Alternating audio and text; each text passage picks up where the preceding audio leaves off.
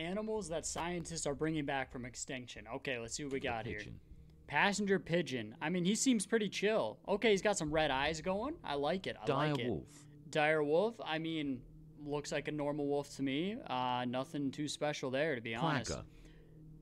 I don't even know what a quagga is, bro, but that sounds like a slur. That's all I'm saying. Dodo but he bird. looks sick. Dodo bird, bro. Everybody knows we need the dodos back. Look at him, bro. Imagine having that as a pet. Titanoboa. Yes, we need giant snakes, okay? Who's with me on that one? I mean, why not, Tasmanian right? tiger.